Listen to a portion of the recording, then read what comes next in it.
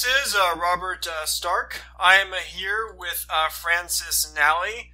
We're going to be discussing his latest book, Queer Culture, A Transgressive Tradition, an Introduction for the Normie and the Misguided Artist. Francis, great talking to you. It's nice talking to you, Robert, and it's nice talking to you, Matt. Yeah, great to be here. Great talking to you as well, Francis. These are themes you've been writing about, including some essays you've written about. It includes your lexicon and also some pieces. Any pieces from previous novels, or most of it is original material? It's all original material, starting from 2018 and through the last pretty much 10, 12 months of my own activity, what I saw and observed on the internet, and as well as the current internet fringe scene. And just like the previous book, A Manifesto About Stalking Patrick Hylands, that was written during a tire 2017, this book was more not just an essay collection, but as well as the creation of a giant argument. And this time the first, you could say, one big 22 or 30,000 word essay based upon a peculiar topic of queer culture and why it's very popular in the internet sphere. So, first of all, to define queer, queer originally meant just strange or different, and then later on it meant homosexual. So by queer, you don't necessarily mean homosexual, but there's some significant degree of overlap. Yeah, I mean, when I had some critics, when I was showing the draft to some friends, they said, why not call it weird or eccentric or strange? Well, there's a line of books called Weird Pennsylvania and Weird New Jersey, but the word queer has the classic origin of being the social outsider. And yes, it does mean homosexuality today because the gay community have used it to refer to that, homosexual people make the most interesting art. But always to my mind, when I think of queer, it's an eccentric person like John Waters or Richard Simmons or Paul Lynn. It's a very strange individual. And I think it's time that people need to go back and understand what it means to be queer. And again, the act of having gay sex or something like that doesn't immediately make you a queer. You could be asexual and still be considered queer. And so there's a lot to consider what is queer and what's not queer. There's this concept of being just kind of a non-conformist just for the sake of being different, or sake of being weird just for the sake of being weird. And I mean, sure, there's a lot of people like this, but this has to kind of go beyond that. I mean, that's almost basically pretty much of a cliche. Well, it's cliche that people are different, and that today we live in a society which is extremely different, but there is this conformity now that people need to be queer in order to make a movement or something unique or original now in the art world. And that's something called a queer resume, where it's about if you're maybe a black girl with blue hair and you draw violence. What was that in your book? Like, you were giving examples of a queer resume, and you listed two different people, and you gave the hypotheticals of like where they were from, their background, and like they had this happen to them. Well, the point is that someone who is white, cis, and normative is not going to be worshipped as an artist, and maybe a black girl with blue hair and from a country that's outside the United States of America is going to be worshipped as this fine artist that will be elected as the next MFA professor, right? And so today we have a very extremely anti-normative society, which is good and bad, but it mainly is an understanding that we have to understand what's really what's really happening. And some scenes on the internet, like the alt-right, have been having a huge, they've been infighting, is because they don't understand that they're all queers. And even participating in clandestine or fringe movements on the internet makes you a queer. And so instead of understanding the world as left-wing versus right-wing, anti-white versus pro-white, it really boils down to who's queer and who isn't queer, or a normie. And so the white guy is going to be a normie compared to the black girl who's queer. I guess the one thing to kind of clarify is when talking about the queer culture, you use the concept to refer to both people within the liberal elite and people who are outsiders. So your point is that might be a little bit confusing to some, but your point is that it can apply to both groups. Well, queer ultimately means you're a social outcast, a loser, but you're also different because you're an intellectual artist, or the normative society has not influenced you. You're an individual looking for other individuals and queers to relate to you. That's why, the transgressive liberal elite is obsessed with egalitarianism, or this ideal of political equality, because it's not equality for normative people. It's only equality for other like-minded queers and interesting people, and it's a way to convert or proselytize the normie to tolerate queer behavior and hopefully kill off and destroy normative values like football, physically and verbally abusive dads, and Republicans. And that's exactly what America is heading towards. It isn't so much a pro versus anti-white paradigm. The paradigm is a social condition of the artist against the normative the Philistine, who isn't an artist.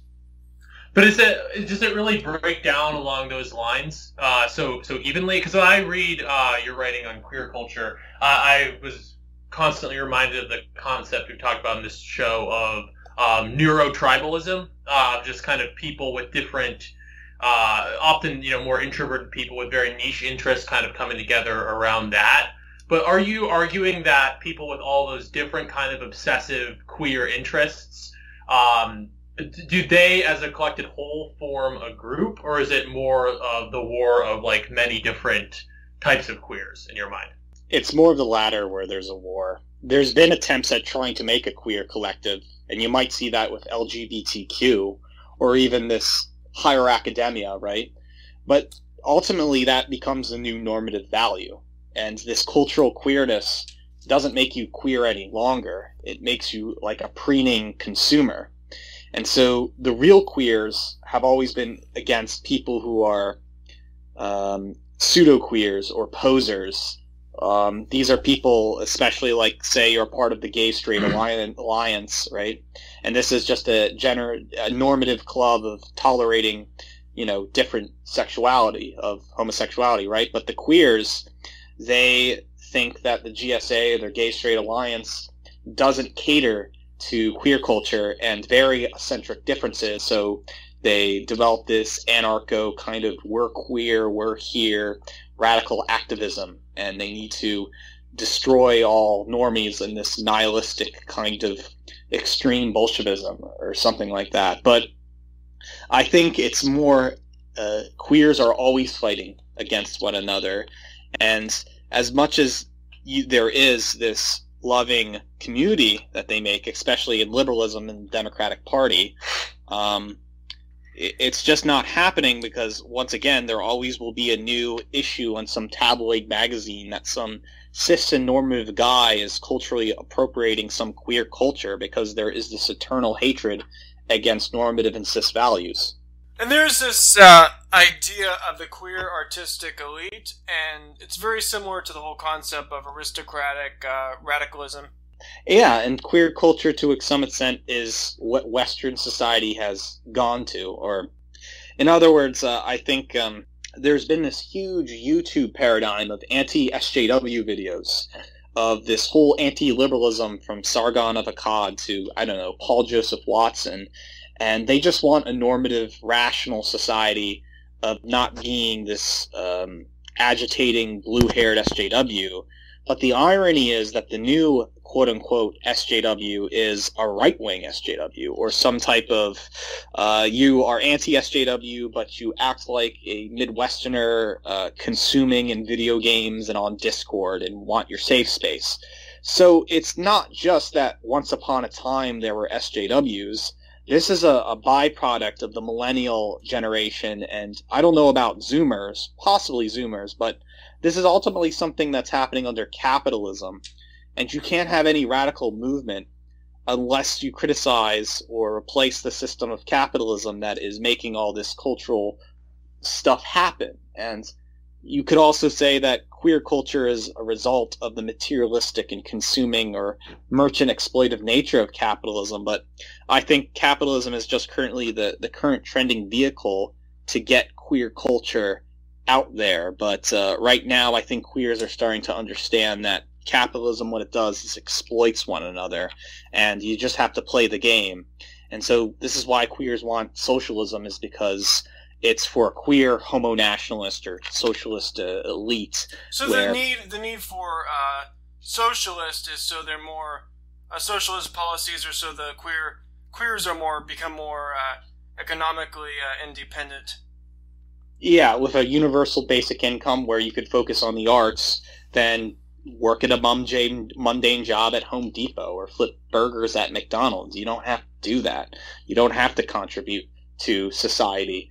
You contribute to your own queer society, and not, you let normative people get the STEM degrees and be construction workers. The queers should become the artists, the teachers, and whatnot. And it's turning out that society is now like that. And but I see ultimately, whether queer or normie, both classes suffer under capitalism because everyone is being exploited by someone else, and because of capitalist normative values of trying to make money, you basically have distorted and perverted lens of working together and creating art, and the ideal of having a target audience, and that you won't be written history unless you have a target audience or someone to exploit off of someone.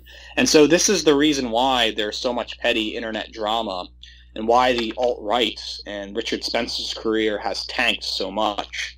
And it's just happening because the movement that was once radical, by the early teens, is now is dying. And this might be something of the teens decade, but it shows you that I think for the first time people will learn from this giant infighting that really what has survived for the past decade is the fascination of queer culture and the eccentric individual.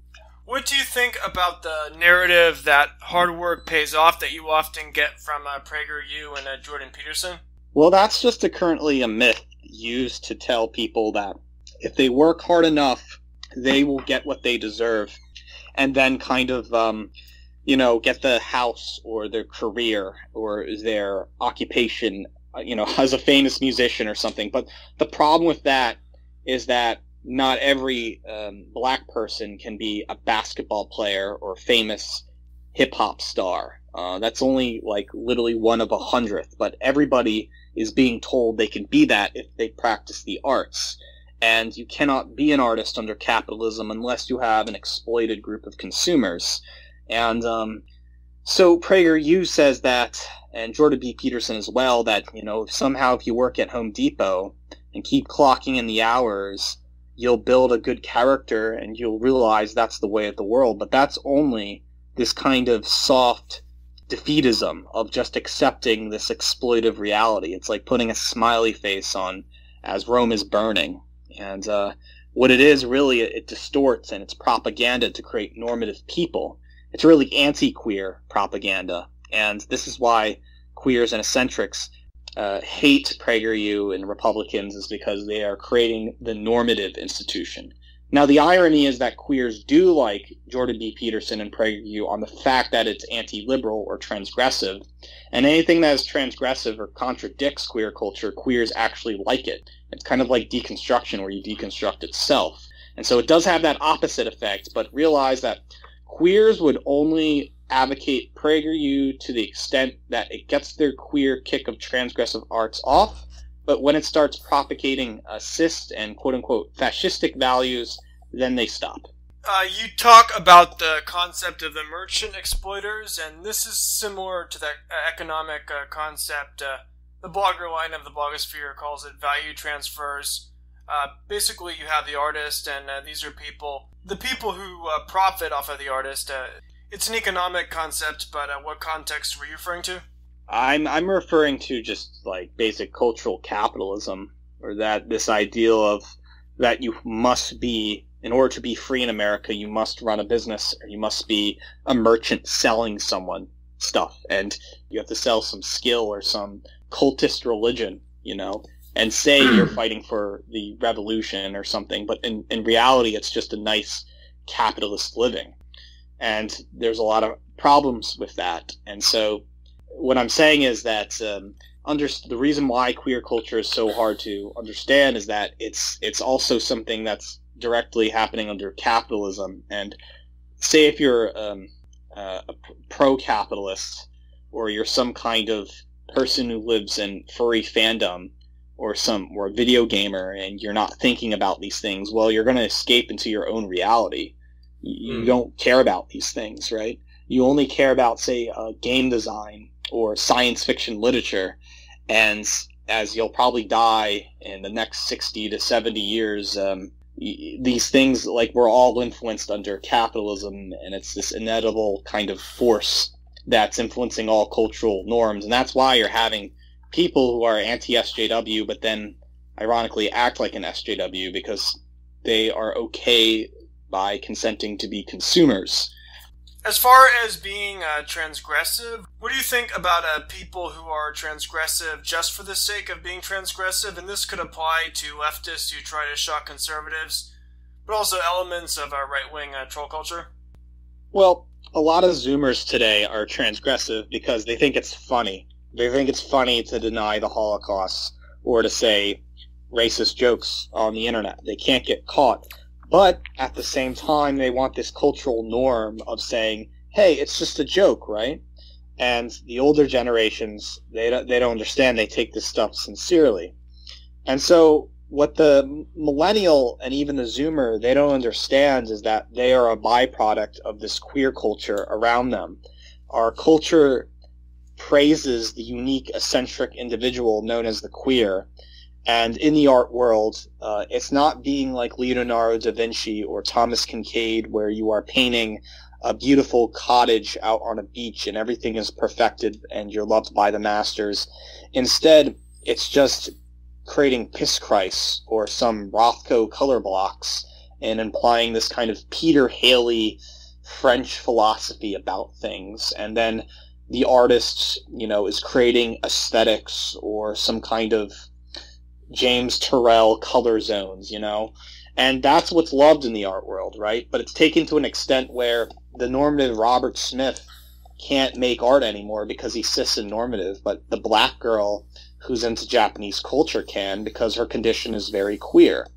And so today, especially the Zoomers, they don't understand that they're brought up into this strange eccentric nature, and that they think this whole, just by consuming all this cultural queerness going around, what's being elevated among the millennials is who's the biggest queer, right? But you won't really have a say if you're just Robert Smith with cis values from Ohio anymore.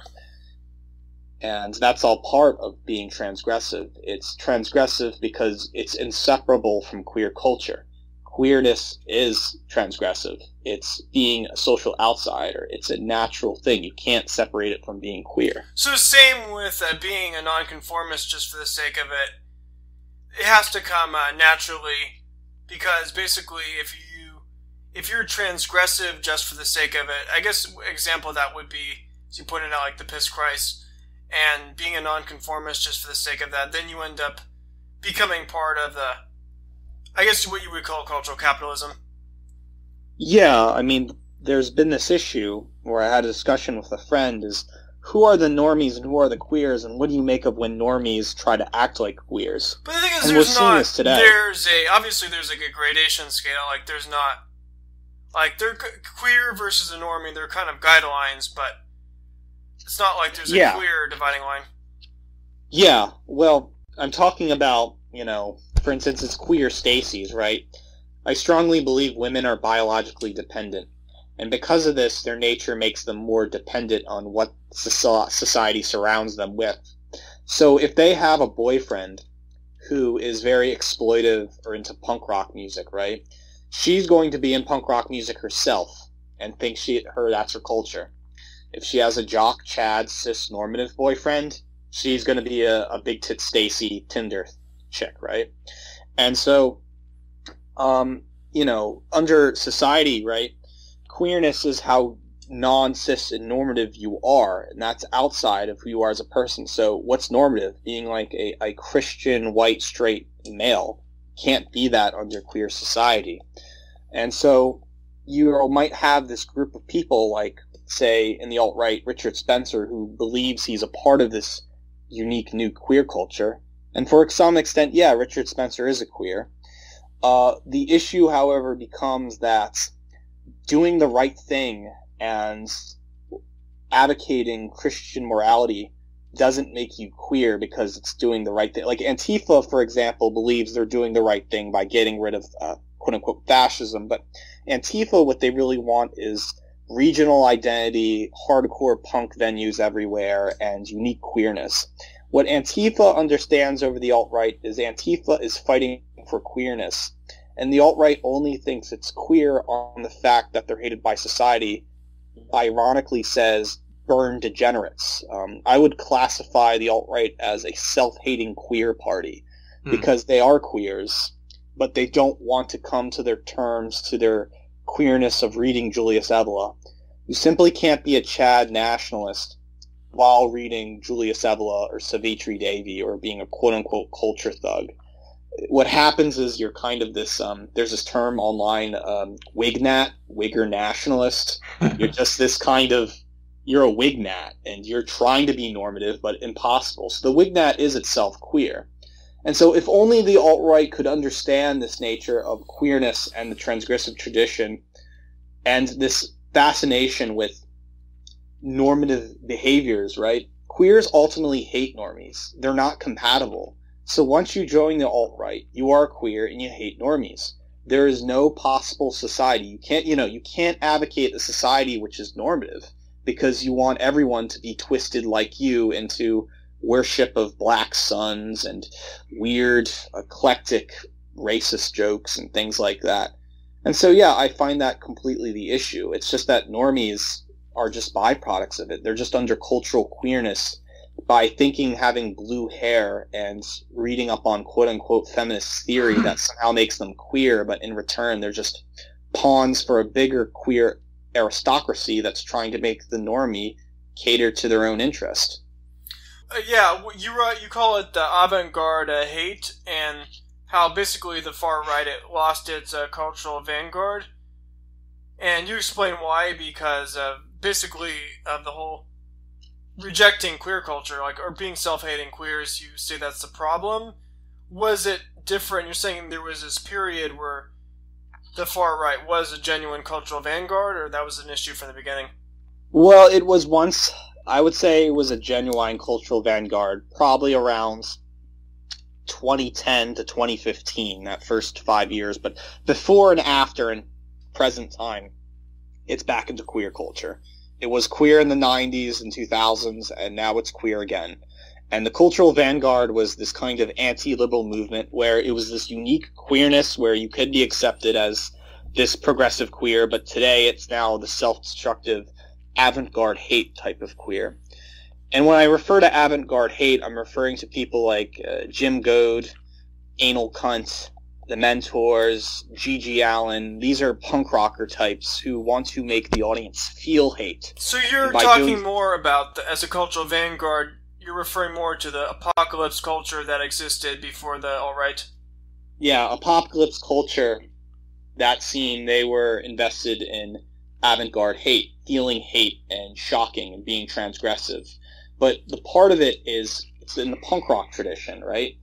A part of punk rock is hating yourself and feeling verbal abuse and maybe physical abuse, because you can't be a nice Christian and be into hardcore. You have to feel pain. You have to have been raped or something like that. And that gives the person who has been hated superiority. But this relatively avant-garde hate is kind of this liberal thing. It's ironic because it's very liberal, because in a way it's like being Asian and saying, I dated black men. How progressive is that? Right? Yeah, and I'm sure when Answer Me back in the 90s, I'm sure a lot of the people who read it back then, obviously it's a lot different now, but back then a lot of the people who read it, I'm sure, were very, very liberal. Don't get me wrong, Jim Goad is a liberal. He's admired by Chuck Palahniuk and Margaret Cho. If he had his little group hug podcast and said, "How dare pilleater make a religion based upon fetishizing Asian women?" In a way, Goad's acting like a liberal, saying that I am treating Asian women as sexual objects. That sounds like someone on a progressive would say, right? But that's what avant-garde hate does. It tries to, tell someone is all their weakest values who they are and embrace that hate and make you feel it. But really, Goad, this is why Jim Goad's loved by liberals so much, is because he's saying the liberal voice in an avant-garde hate way by constantly being skeptical about hierarchies and institutions, right? It's like kind of being Hunter S. Thompson in a way.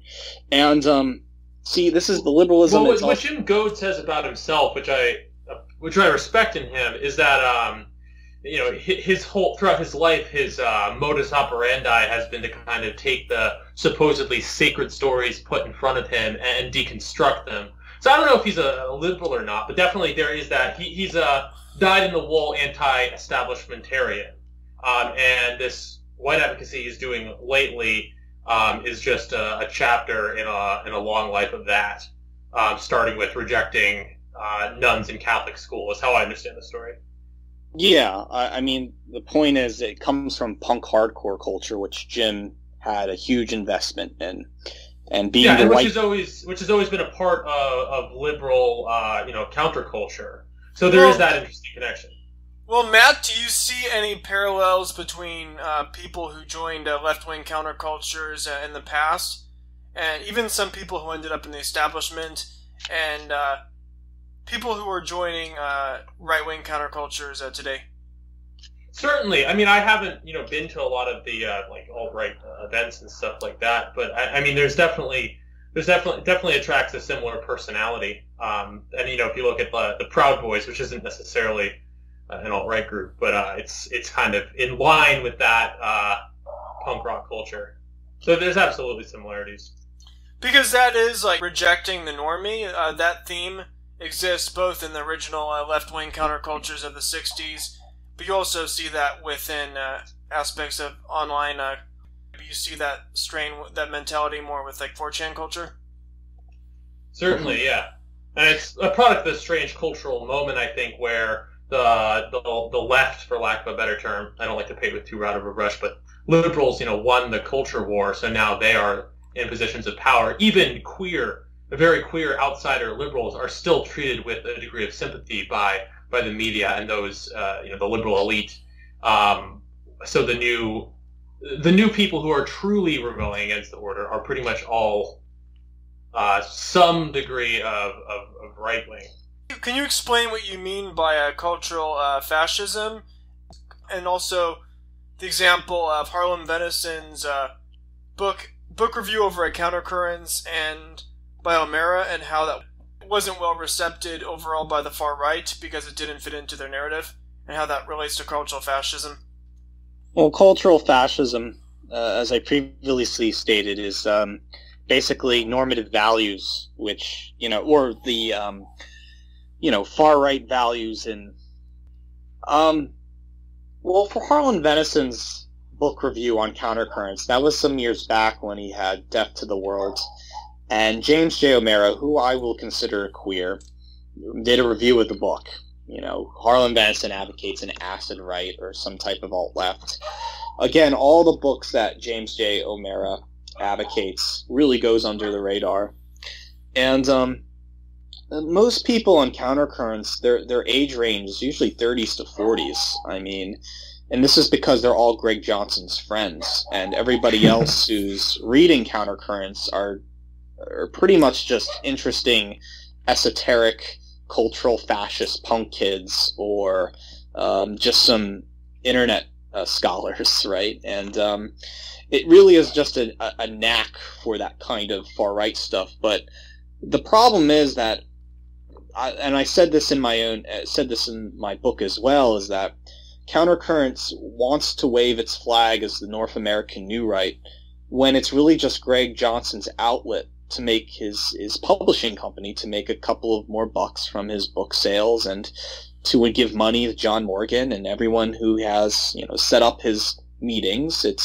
Yes, you could get the quote-unquote ball moving by advocating this. Well, yeah, that's true, but do you think making a living, basically, I don't see how does that inherently corrupt something? Because look, we all have to make a living, and either you talk about socialism and how ideally there would be some kind of a basic income and all that, but basically the alternative is you find a niche and you find a way to make a living off of your art or political views, or you basically try to make it in the capitalist economy. So yeah, everyone has to find a way to make a living, so I don't see how that's inherently bad, or maybe it is a product of cultural capitalism, but still.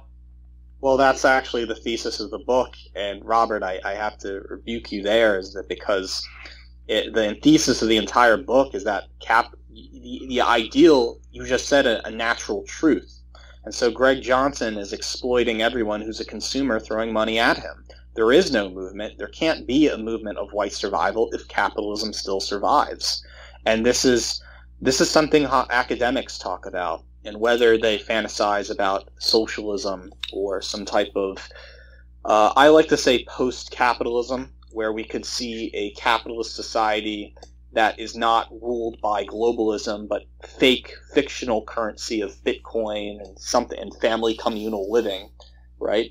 The problem with capitalism is that it's eating all these resources, and it's just not truthful. It's not authentic. How can you make a white nationalist revolution through metapolitics if it requires people giving you money under a system which suppresses you to have it? The only form of authenticity is capitalism.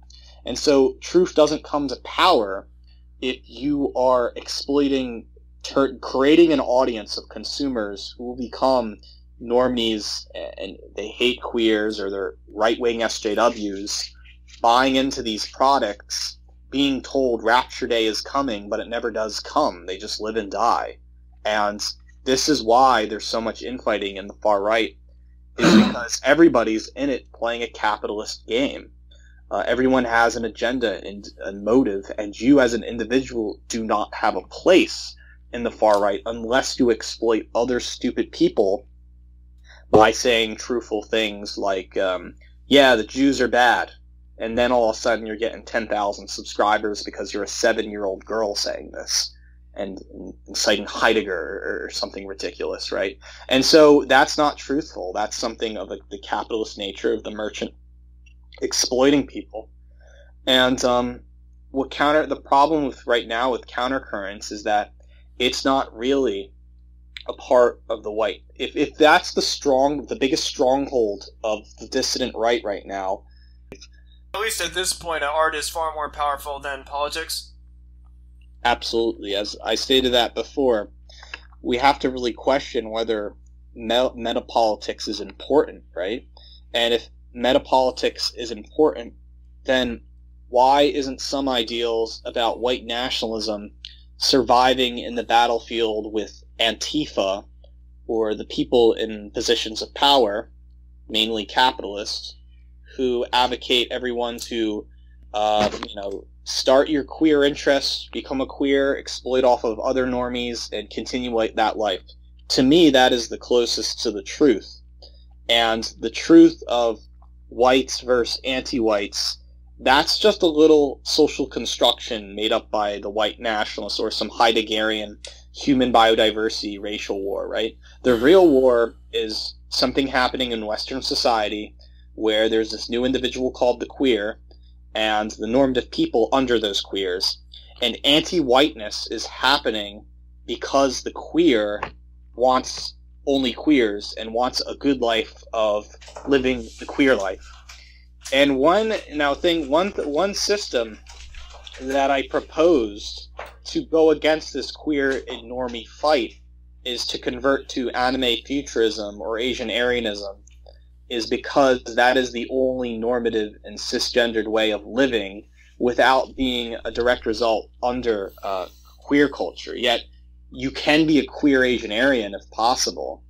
But again, it seems to me that this through this accelerationism, what's going to happen is if the queer had his own way, he would want transhumanism, and the queer will be a brain inside a robot, or virtual reality where anything impossibly can happen.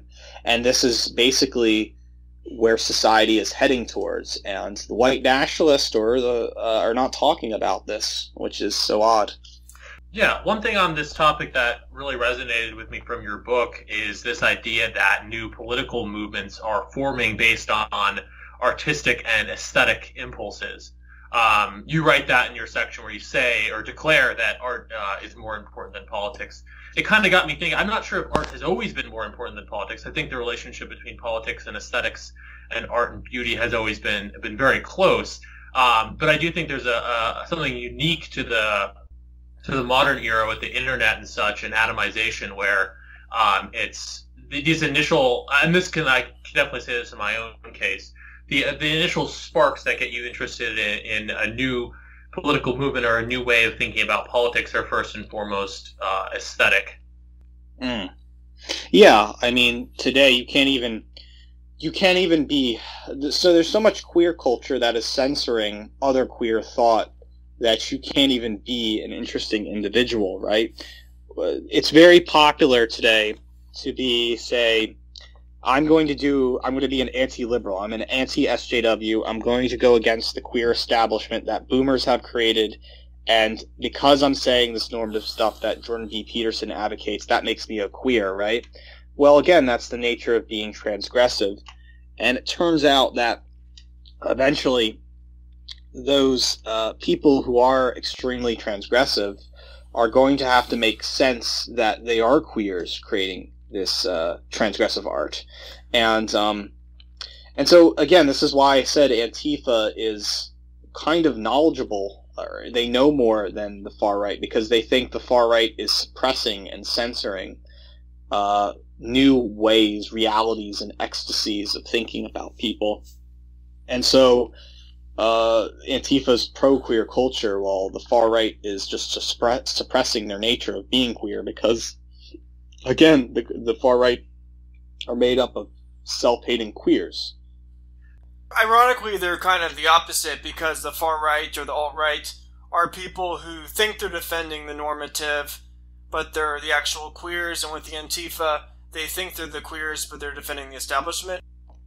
Well, they're defending the queer establishment. The Antifa are defending the queer establishment, and the alt-right are queers, but they think they're defending what they view as traditional normative values. But those traditional normative values are anti-queer, thus destroying even the purpose of reading Savitri Devi and Julius Evola. Ironically, is that the alt-right is much more advocate of a kind of a normie values as like what you would describe as Americanism. Well, with the alt-right, that's true to some degree, but there's more of an element of queer culture because they're further removed from the mainstream. With the alt-right types, they're more in favor of defending what people would define as mainstream American values. Well, the alt-right has all these subsets with these fringe esoteric interests. Yeah, I mean, like, the thing is, I just wanted to add on to the aesthetics part, is that the artist the artist has importance over politics because the artist creates metapolitics. But at the same time, I've been doubting metapolitics as even a thing. I think the only thing that happens is art, and people are motivated are artists, and it's not just metapolitics, quote unquote. I think the people desire to become things they see in their mind and act upon it. And then there are people who get jealous and angry over this reality of the artist trying to be too sincere, because we are living in a society which is ironic, and they believe that sincerity is something that is bad because, queers are sincere what they do, like Review Bra, Wesley Willis, Christian Wilson Chandler. These are sincere people. Who would you say are the most important literary and artistic figures towards queer culture, including starting with the Beatniks and some more recent writers and artists? I mean, for example, you could just say Allen Ginsberg or William S. Burroughs, all the beatniks like that, as well as more obscure figures like Quentin Crisp or Yukio Mishima. I mean, the list can go on because I mean John Waters, right?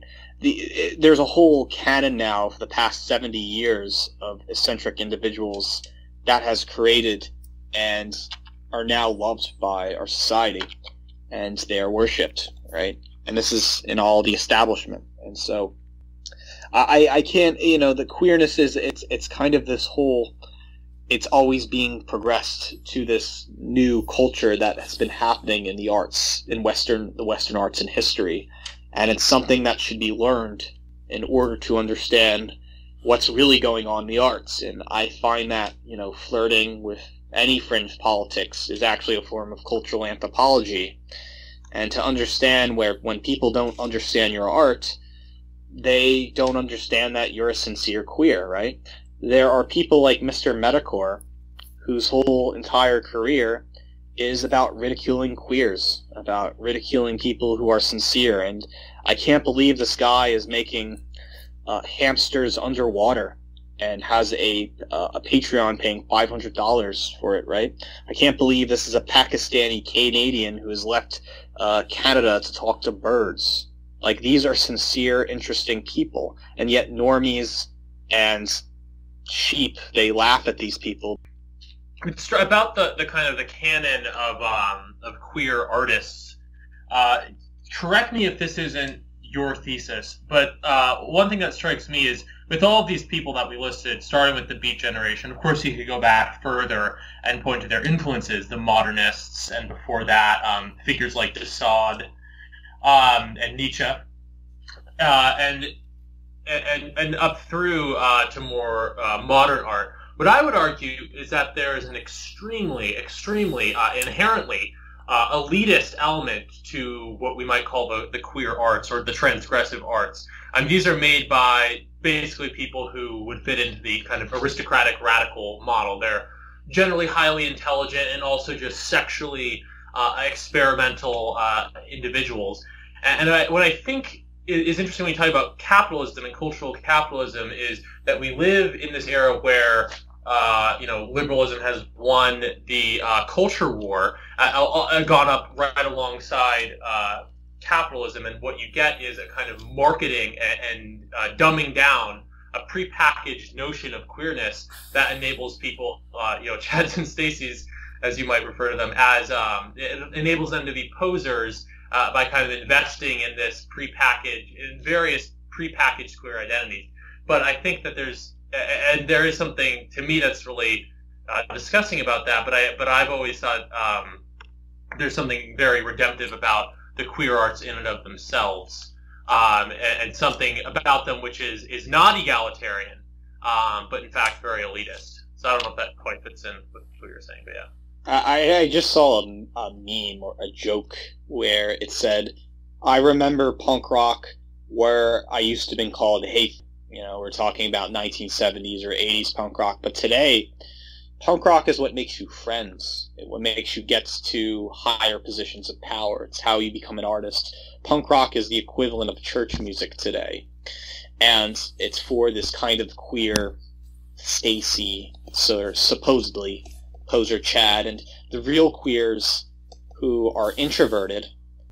The other thing I was going to say earlier, if you don't mind me butting in here, is that we were talking about Antifa versus the alt-right, and I don't think there's ever going to be any unity between these two groups. I don't necessarily think there should be, but I think it's interesting to note that you have Antifa who supposes that these quote-unquote fascists are oppressing them, and when in reality, if they really kind of practice what they preach, they'd be focusing, and they do, some of them, focus much more on capitalism. The only point I was trying to make is that I think there's an irony where, in theory, both the alt-right and Antifa could unite against the real establishment, because both groups are anti-establishment. Antifa becomes puppets to the establishment. The alt-right tries to create a new establishment, but both are deeply opposed to the establishment as it exists.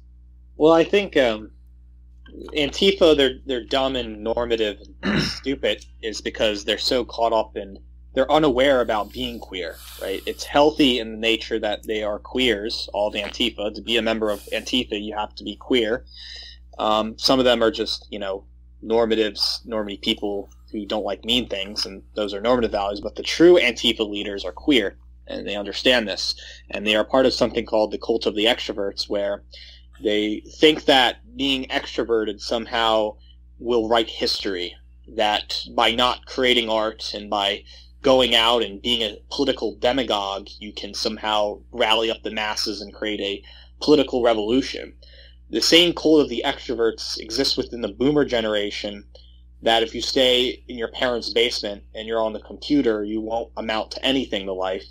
Yet the irony is people are getting famous is because they make a YouTube video, and now there are record labels and movie companies knocking on their door because they expose themselves to the world by just staying at home. And so there is this shame against the introverted person, yet today anyone who is extroverted is normative and stupid, because extroverted people are not creating society. The artist creates bigger movements by having interaction with a few people, not by going out to the bar or going out in public and trying to preen of something. And so the thing is, which is really interesting, is that there is this divide between Antifa and the alt-right, is because Antifa, again, there's no Antifa YouTube or blogs. They're just discovering this, and they realize that they think it's all about regional identity and the community, but regional identity is just something that capitalism does to keep you sedated so you won't have any sense of nationality or national identity, right? Meanwhile, people in the alt-right, they're from the Midwest or some isolated area. They're behind a computer because they hate their jobs and they hate their life, and so they are the ones struggling and creating art that's influencing people. While the Antifa and the cult of the extroverts, they think by going out to the bar every other Friday is somehow going to be a part of the revolution, when it's just their consuming doom. What is the role of sexual outsiders? I mean, this is traditionally meant homosexuals, but today this could basically be anyone who's basically outside of what is considered acceptable sexual behavior. Well, if you want to say acceptable sexual behavior, that's male and female, right? Anything outside that, it's easy to be called a queer. You could be a weatherman and say, I'm gay, yet there's no evidence you ever committed sodomy. There's no film, gay porno video of you taking it up the butt or you putting it up the butt, right? You can't do that. And so it's easy today to say, I'm gay, right? This is a phase I went through 4 or 5 years ago when I thought, I'll just say I'm gay because, well, that makes me special, it makes me interesting, but did it mean I had gay sex? And the answer is no. And so today, especially with Zoomers, you can basically say you're gay but have no evidence of being gay, and that automatically makes you queer.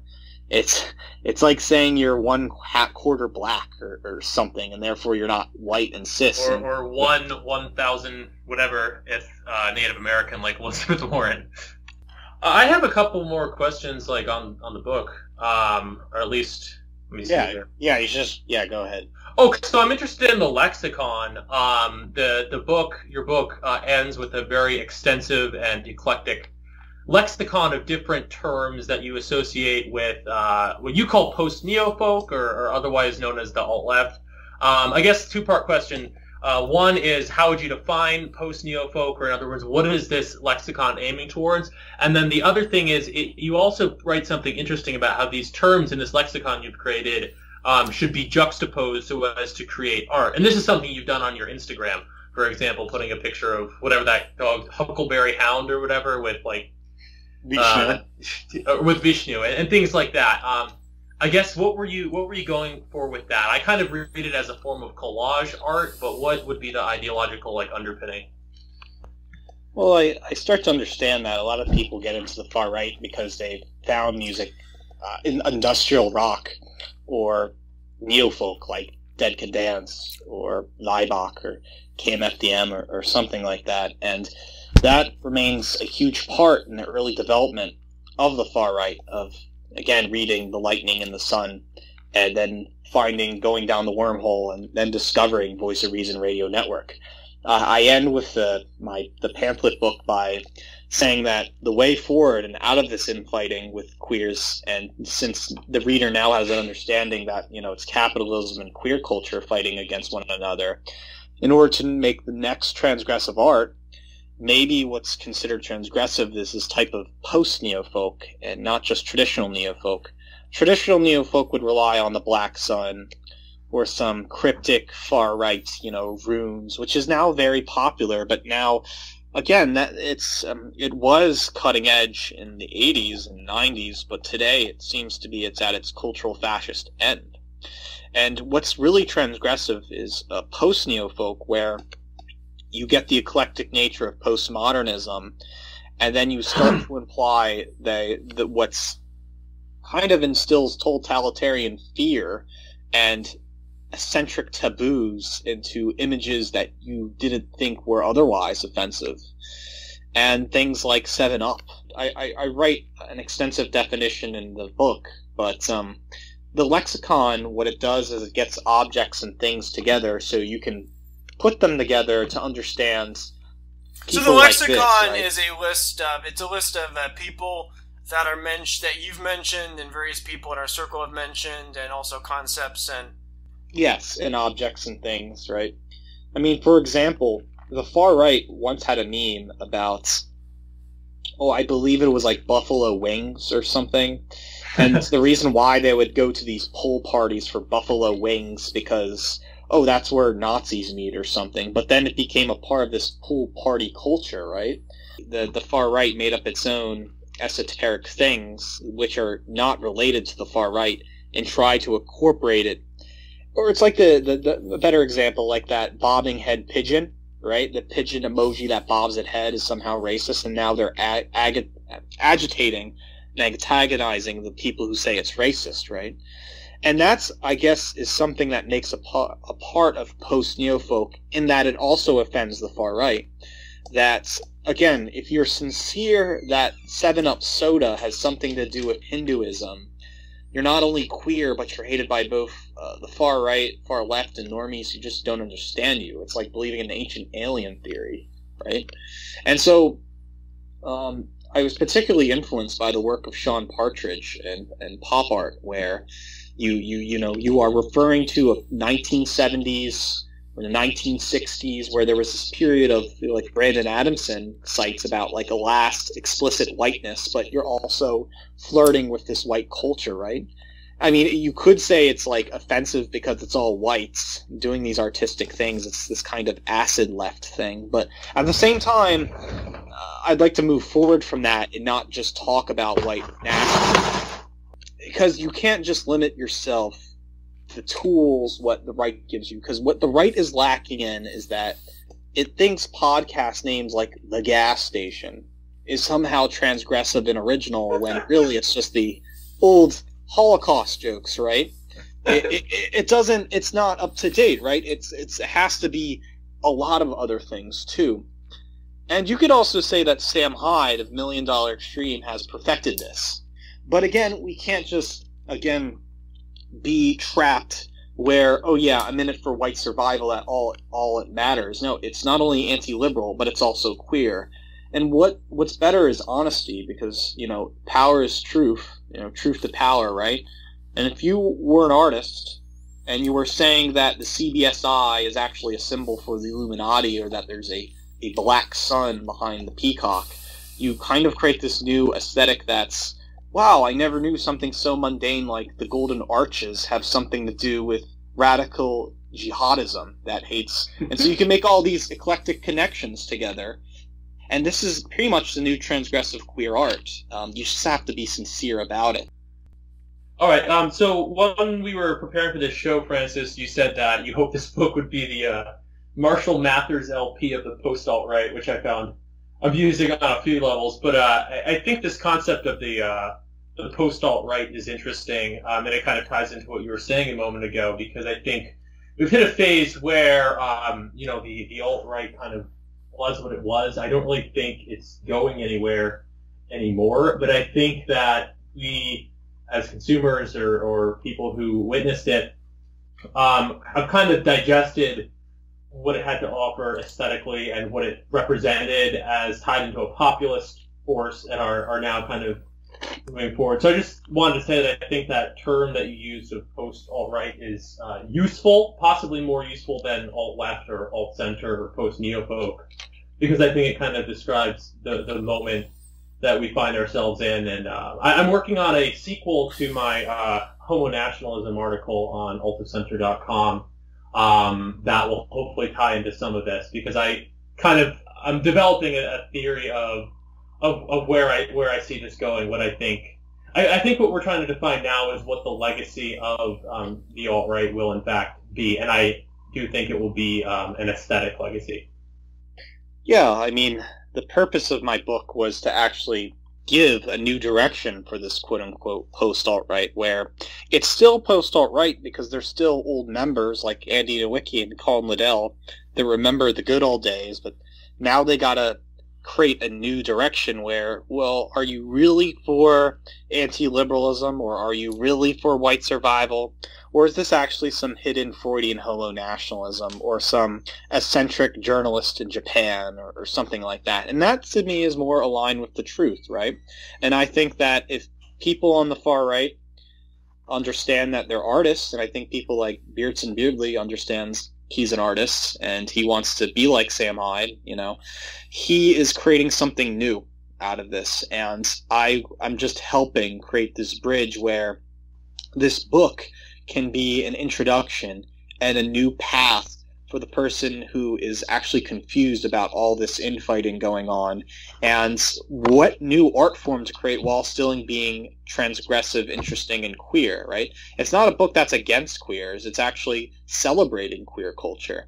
It's just that people need to be educated about why are these eccentric YouTube individuals appear up, say one thing about advocating the norm, and then disappear on the scene. It's and really I'm trying to basically put everything in this box that in some way or another we're all queers. We are at the end of the show. I would like to thank Francis Nally for being on. Check out his book, Queer Culture, A Transgressive Tradition. Thank you, Robert. And also, thanks, Matthew. Absolutely. It's been great talking to you guys.